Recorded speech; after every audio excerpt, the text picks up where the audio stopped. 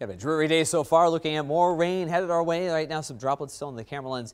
Been seeing those around Grand Meadow. Some have been falling there anyway. Not really evident at this point, but a lot of low cloud cover and the threat of rain around. Temperatures mainly in the mid 40s. We'll go from here maybe to the upper 40s. That's about it. Not much movement in temperature as rain continues. Sprinkles still falling in Rochester, very much in the edge of the main band of rain that's been in the area. Certainly higher rainfall totals as areas toward Austin, Albert Lee, Mason City, Northwood, and Osage. They've been dealing with rain the entire time. Steady rainfall all night into this morning. Past 24 hours, Clear Lake, Iowa. Bruce, one of our viewers there, called in with a total of 1.3 inches the past 24 hours. Mason City not too far from there, almost an inch, 85 hundredths of an inch.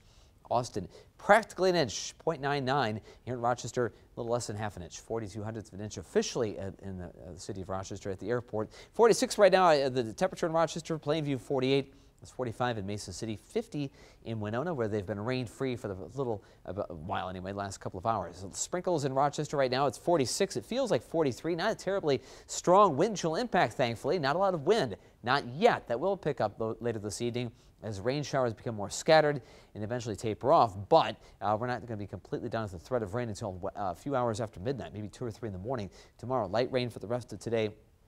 Temperatures upper 40s. Tomorrow drier and gradually sunnier, but a blustery day. We'll have temperatures at least getting back to the 50s tomorrow. We likely won't see very many at all of those 50s today, aside from a 50 spot on the map in Winona. Rain building north and eastward, more widespread rain. A slightly heavier activity coming in out of Dubuque, out of the Quad Cities, rotating back to the north and west in the backside of the storm system as it pulls away toward the east. And we'll see the remnants of that storm system stick around into the overnight hours. Widespread rain until about 8 o'clock or so. Then things become more scattered. After midnight, it's very sparse, not completely done until about 3 in the morning tomorrow. Periods of rain, another a tenth, maybe quarter inch in a few spots. Temperatures reaching 49. And then watch the winds become rather blustery, 15 miles per hour, gusting to 25 miles per hour in the evening and overnight hours. So a wet and a blustery night ahead of us. Low 40s, though, not terribly cold for this time of the year. That's about 7 or 8 degrees above the seasonal average as overnight temperatures go, officially anyway. Showers become scattered in the evening hours after midnight. We see the remnants of those showers move out.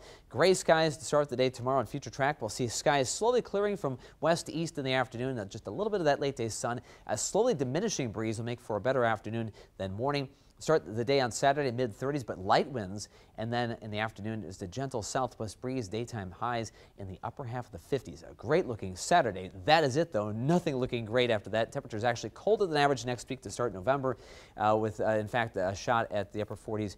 And a brisk breeze on Halloween, but some sunshine at least through the day. And this is beyond 8 days, going out to November 5th through 11th. The 8 to 14 day outlook will be close to average, if not maybe just slightly below average. Next week does look to be solidly below average.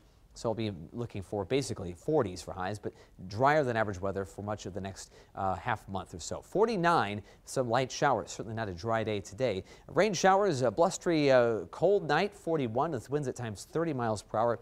25 mile per hour gusts tomorrow, especially in the morning. Sunshine in the afternoon, 53 for your Friday. Saturday looks good. Sunday a little breezier, a little colder, 40s in the next week until Thursday, dry with cool sunshine, 20s in the mornings and 40s in the afternoon for highs. Ted's Trivia, what famous visitor to the White House claims to have met the ghost of Abraham Lincoln in the guest bedroom? Ooh, was it Margaret Thatcher? No, actually it was close. It was Winston Churchill during World War II. He came in right after the U.S. declared war, and he visited for about a month. And he came out of the bathtub, and he walked in, and he was not dressed. And he said, "Dear Mr. President, I'm sorry you had me at the disadvantage." Those were the words he used. So. Oops. What do you say? He had nothing but a cigar and a smile, I guess. Well, there's something.